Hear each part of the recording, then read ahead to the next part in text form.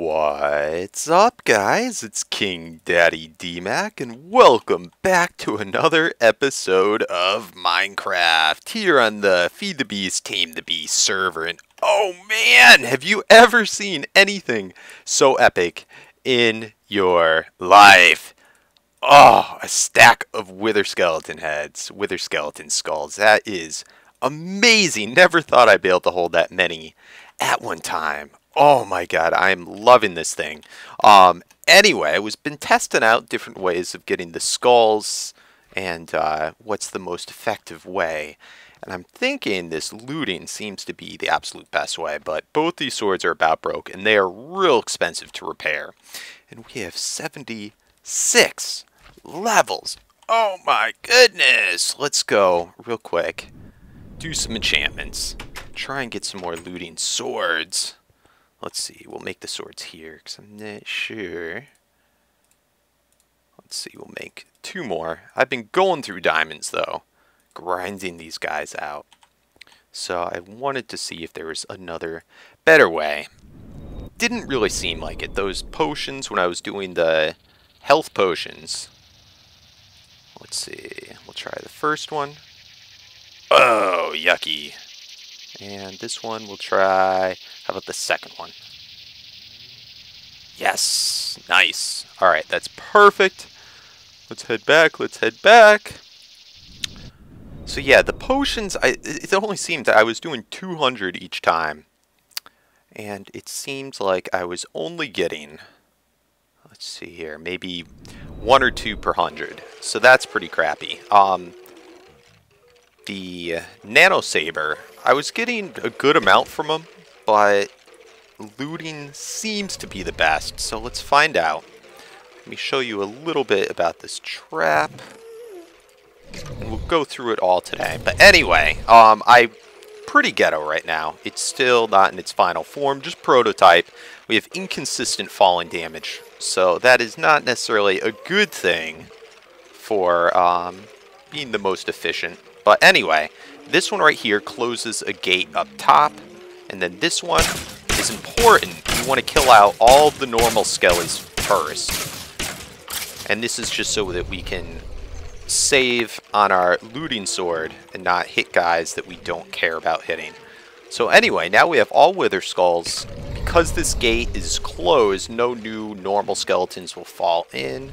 Let's just get rid of this. Ooh, full.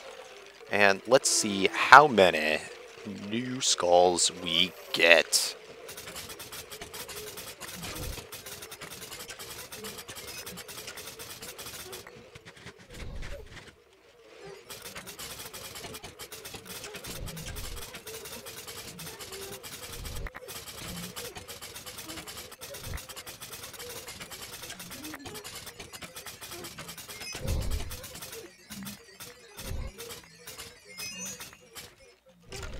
Man, oh man, we started out with 9, we have 18 now, so we got 9 more, and that was another roughly 200.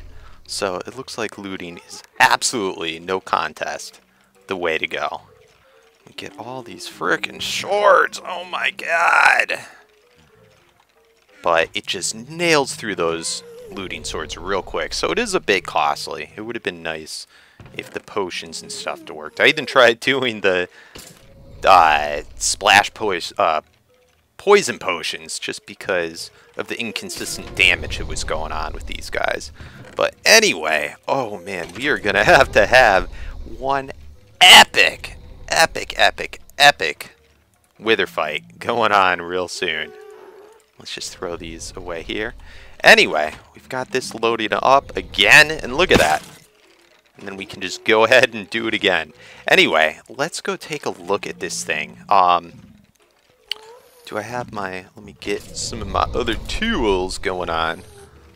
But I am just loving this. Oh, God, I love Feed the Beast. I adore it. Alright, are we good? Are we good? Good, okay. So, basically, this guy right here, just kind of out of laziness, I did this with the 2 spawners, because we only had 2. This is the one that's in that original Skelly farm that I made. And I figured, why on earth would we need that farm when this is going to be the ideal place to go farming for both XP and anything skeleton related. Hopefully this will stop the spawning.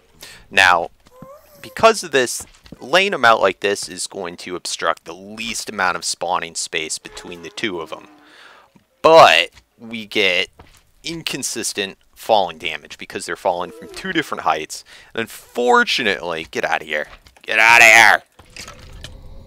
Unfortunately, oh, I'm withered. Ugh. You're not able to make a Mystcraft portal that's the full size of what we need, and this is, what, 9 by 9, I think? So, good enough, though. I was curious about maybe trying trampolines here and seeing if that would nerf the damage, but it's no biggie. Then, as soon as they go through this portal, and actually we'll demonstrate it, we got to kill off all those other withers first. I had to light it up so that they wouldn't keep spawning. Alright, guys. Might as well get out our looting and do that again. It's not too many this time, only a couple. Hopefully, though, we might be able to get another skull or 2 out of this.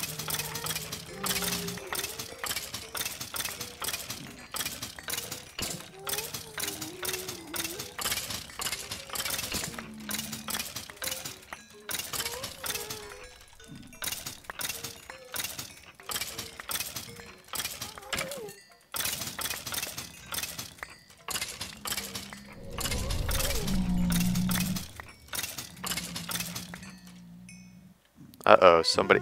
Pigman! You little punk.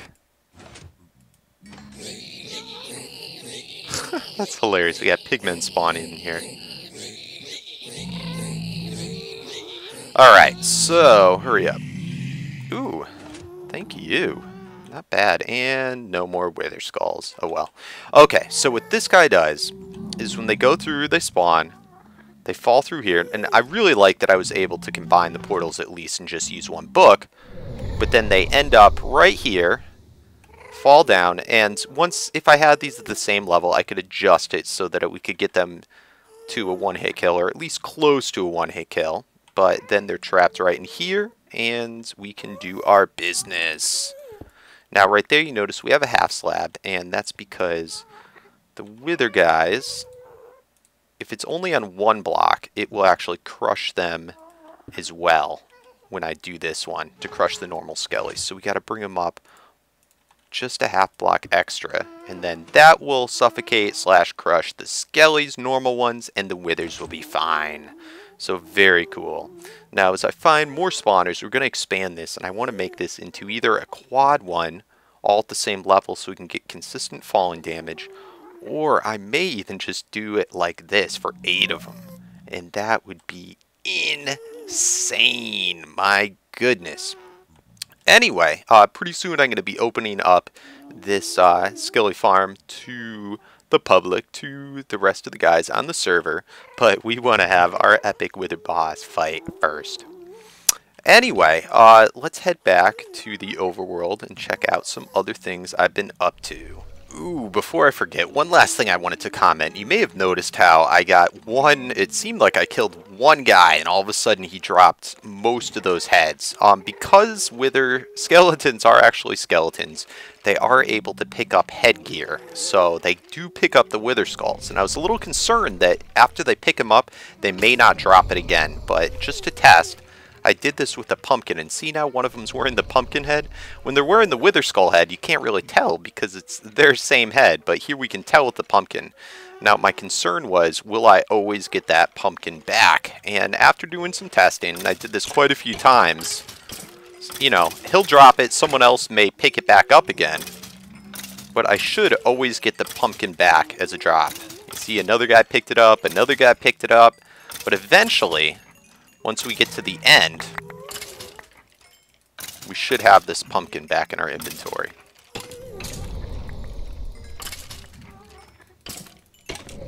Looks like none of them, only some of them are able to pick it up. Not everyone. Maybe like 1/4 of them are able to. But here, after that, and boom, we have the pumpkin back. So that's a definite. I tested it out enough times so we don't have to worry.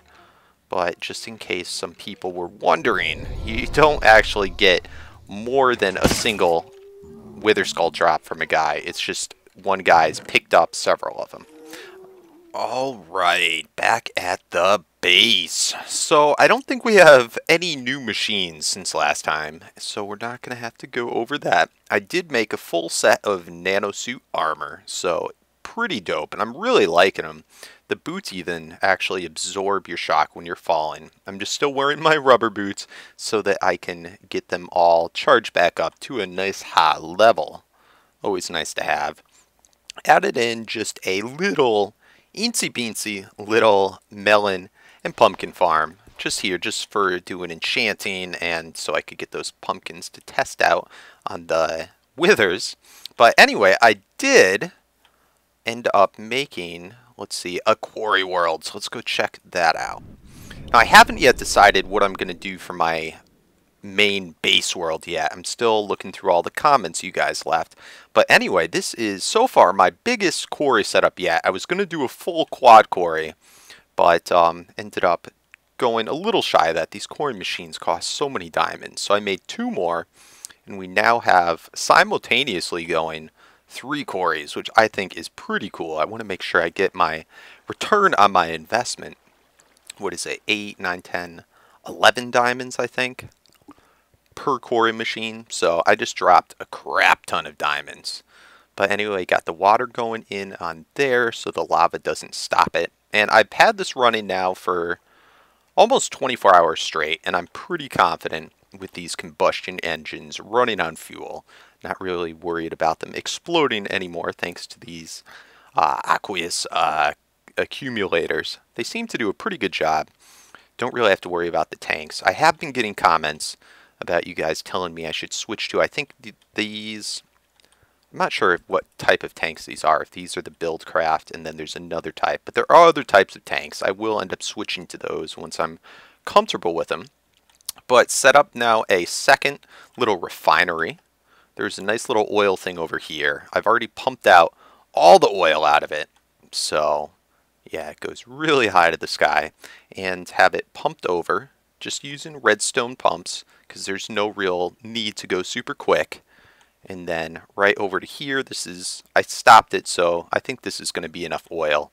And then the refinery is doing up, and it's going at a good pace. Again, only being powered with the redstone engines and then the excess power, because this is enough engines to run 4 quarries. Just run them. But I have the excess power instead of going to a 4th quarry to the refinery, and it is just chugga-chugging along, just barely keeping up with the fuel. Anyway, today, what I wanted to try and do is play with some more Mystcraft stuff, because we just started getting into that. As of right now, I have everything going into these 3 chests, and they probably don't have to worry about them filling up, doing just the 3 quarries, but just in case, and also because it's a pain in the butt to have to go grab a full thing of ores and then bring them back and go back and forth. I want to try and play with the Mystcraft to see if we can have these all pump and just dump out into a portal, and then have that portal go pop out at our base. And there's a cool new type of pipe that we can use that will pick up everything dropped from the portal. So anyway, let me get all the equipment ready, all the materials ready, and we will go test that out. Alright, so let's just really quickly look at different pipes, and we'll get to what we're going to be working with today. So far we've mainly worked with golden pipes, which of course give the speed boosts for items when they come out, and they go do do do. Then we use diamond pipe, which are the filters, so that we can say, alright, we want you to go this way, you to go this way, and you to go this way. So just like that, and we can say, depending on the color coding, what items we want to go what way. We've used void pipes like this to make sure that all the cobble, gravel, and stuff like that, because we have so much of it, and dirt is all just going into the void and being thrown away. Now, a couple of other types of pipes that are interesting. We've also been using the stone, mostly the stone transport pipes, which are a little bit more costly than cobblestone. But the interesting thing is, if you use stone pipes and then, let's say right here, use cobblestone pipes, they do not connect with each other. So that can be very useful to have the two different kinds. However, in some cases, you may want them not to connect, but then you end up wanting them to connect another place. And that's where you have this really neat other type of pipe that's useful for connecting them, and that is sandstone pipe. And here we can connect the two different types of stone pipes together at any place, and they become one. Then also we have iron pipes. I played with these a little bit, I believe. And what iron pipes do, let's see, does the iron pipe connect these two pipes as well? It does. So I guess, I don't know if sandstone's just a cheaper way of doing it, or what. There may be another use for sandstone. But anyway, then we have the iron pipe.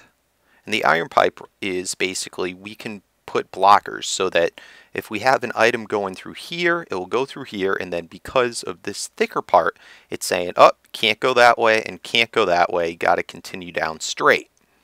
Now we can take our little wrench, and we can change how we want it. So now items can come in through here and go into there, but they can't backtrack this way. So that can be very useful as well. Now let's see, what other types of pipes? So I think that's everything that we've done so far. We're going to try one other new type of pipe, which is called obsidian pipe. Let me just put all these bad boys away. And the obsidian pipe is very, very unique. I guess you can't be very unique, but it is unique. Alright, so with obsidian pipe, let's see if I need this hooked up to an engine. You can't connect two in a row, so you just need one obsidian pipe. So let's grab another type of pipe here. Use the stone transport pipe, and let's grab, oh yeah, and I didn't show you the wood. The wood's important because only the wood can connect. As you see right here, we have wooden, those are the conductive. Only the wooden can connect to an engine or pump. So anyway, let's see. Alright, so I have this stone going right here, and it has this unique property that it's able to suck items through it. So let's see here. Will that work? I may have to hook it up to a pump first. Oh, look at that. So it will take loose items and suck it through. It's very neat. So, in doing this, and I'm curious if, I don't think I need a pump for it at all, but we'll find out. Now it doesn't have a very long range to it. You see right there, it's not sucking them up. So I'm curious, if we add a pump to it right here, we'll just add a redstone engine. I usually refer to those as pumps. Let's see. Grab a lever. Alright, so now that's pumping. I'm curious, will this suck up any faster?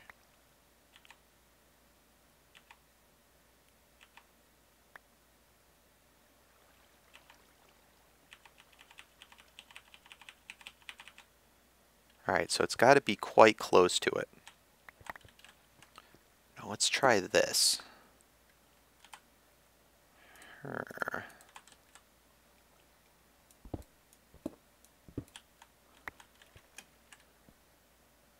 Now, where's my stone pipe? Alright, so if I have stone pipe here, and I guess we'll have the obsidian pipe right like that.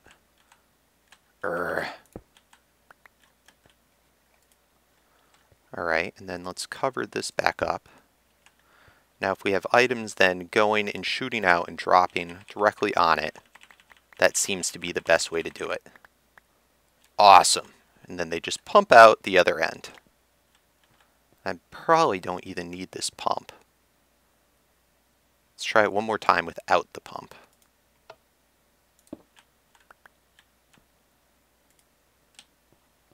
Alright, and just shoot you in. So it's got to be practically touching the thing. Yeah, so we don't need any type of pump for this to work. So that is always good. It's always nice when I don't have to make things more complicated than they have to be. Awesome. So this is going to end up being our receiving end of this thing over here. So let me go grab some crystals. And actually, let's let me go grab some crystals and let's make a book for where we want these items to end up. Alright, we're getting so cramped on space here, I ended up making another overhang to our base. We really need to move soon. But I always love just being up in the air because we have as much space as we need. Anyway, one more thing I wanted to test real quick. I just wanted to make sure that this obsidian pipe, good, it does connect into the chest. And if we just go like that, awesome, it'll suck stuff straight into the chest. Perfect, that is exactly what we want. Exactly what we want. Alright, so where should we have the items pop back in? How about right over here seems like a decent place. So I'm going to have the obsidian pipe be right here maybe. Okay. And then we will have, where are you? Where are you? I didn't bring all my other pipes. Probably going to end up wanting to switch to gold later. But now let's go like this. And like that, how about? That looks good to me. Alright, so let's try this out. Let's throw this dirt back. Okay. And I'm going to stand actually, let's stand right here. And let's make one of these books. Okay, so we've got a linking book. Whenever we go to that book, it'll bring us right to this spot that we're standing right now. Now, hopefully this obsidian pipe can still be there. Alright, now let's go test this out. Let's throw this chest right here. And then I'll grab some more of those diamond chests and throw them on the other side. So I'll be right back. Alright, so we're back at the quarry world now. Here, let's move these around a little bit. Let's see. Green, black. Okay, perfect. So we can just knock this guy out here. Alright, and now while we're getting things situated, all the items will go to those chests. I should probably move all this stuff to those other chests, so maybe I'll do that real quick. Okay, that's much better. So let's pick up this diamond chest right here. Let's get rid of this cobblestone. And we're going to make it so that right here, it's going to dump straight down into the portal. So if that's the case, this is going to have to be all cleared out here to make room for a portal. Let's move this guy over just one. Let's see. I can probably, I'm just going to dump him right here for now. And that's our world anchor, of course, so that all these chunks stay loaded while I'm gone. And I'm a little concerned. I'm just probably going to make this portal bigger than I need to, but just in case it spits out funny. Alright, so we'll go like this. And one more over. Alright, awesome. Now we can just take our little receptacle thing. I think we can go like that. We have the book that we made. I went back to Spawn and made it a linking book that won't ever be dropped. Alright, cool. And then when we throw items in here, just going to pop through. And they should, if this worked correctly, have been sucked up right in there. Awesome, and end up over here. So let's throw down some more of these, just because we don't want our stuff to fill up. And let's throw down this diamond chest as well. I actually shouldn't put this one down, otherwise items will go this way and just end out on the ground. So now let's try and hook the whole thing into it. Let's head back to the quarry. Is that it? Yep. Awesome. Alright, so now what we're going to do is we're going to put this guy right there, knock you out, and you out. Let's see, make sure all the items go correctly.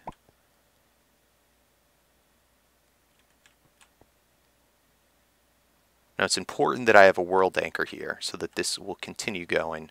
Oh, there goes something else. Pop. Awesome. So I guess we can even knock these out now. Let's see, I disconnected those.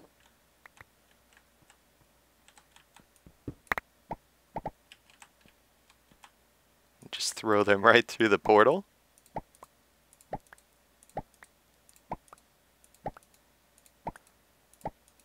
Alright, this may take a second, so I'll see you back when it's when I've done. Alright, so I threw everything through. We got our other chest that we can now pick up. Awesome, and let's go hop back through and see what's going on. Alright, it looks like everything's gone through so far. So far so good. Again, I'm probably going to want to upgrade that possibly to gold cable. Let's throw down our other two chests though. Just because these are probably filling up. Let's see, first in here.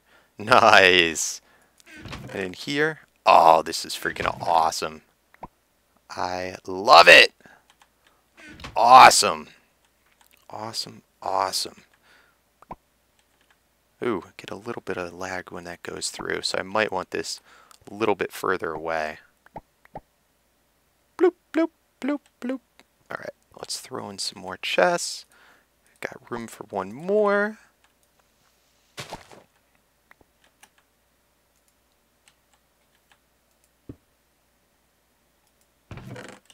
Alright, so it's just going to randomly decide which one to go in. We'll have to do something around it so it's not as visible. But yeah, this is pretty freaking neat. Ah, so now I don't even have to go back and visit my quarry.